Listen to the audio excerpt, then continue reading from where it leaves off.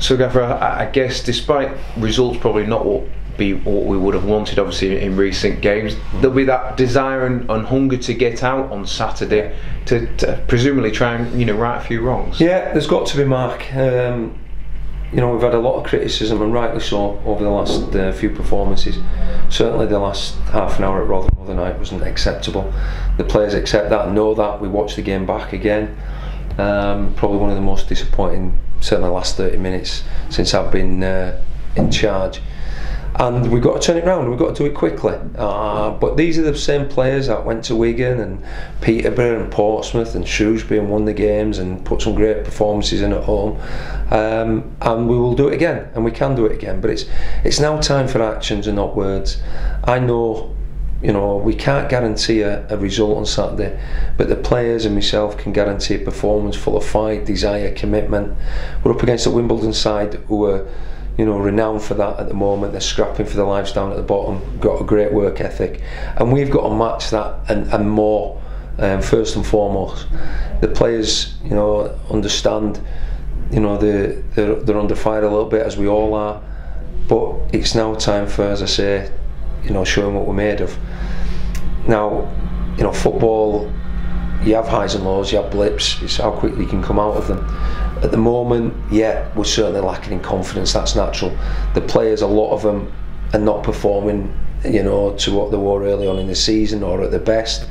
But you've just got to find a way in yourself. It comes from inside.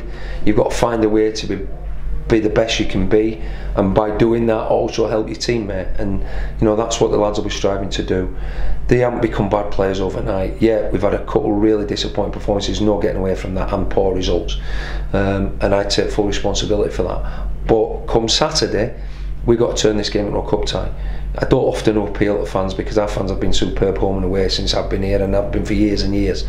But for this one game, I would really appeal to them to come out and give us the commitment that the players are going to show as well. Now, I get certain supporters get frustrated and aggrieved, and if they don't see the fight, for the club, and I understand totally that. But on Saturday, which always should be a given for me anyway, but regardless of a little lack of confidence or lack of form, you cannot, get outworked, outfought, outrun on Saturday. It just cannot be tolerated and won't be accepted, and the players know that as well and are fully behind everything. We had a clear the air meeting on Wednesday, went through certain things. We've still got everything to play for. We're still in a position where we can make it a successful season, and I believe that. I said 7 days ago we'll be stronger in the next couple of weeks.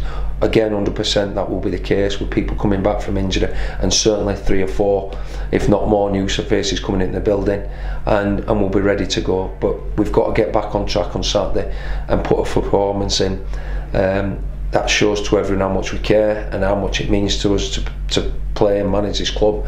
As I say, there's no guarantees of a result. We need one, but we will be doing everything commitment wise to get that result.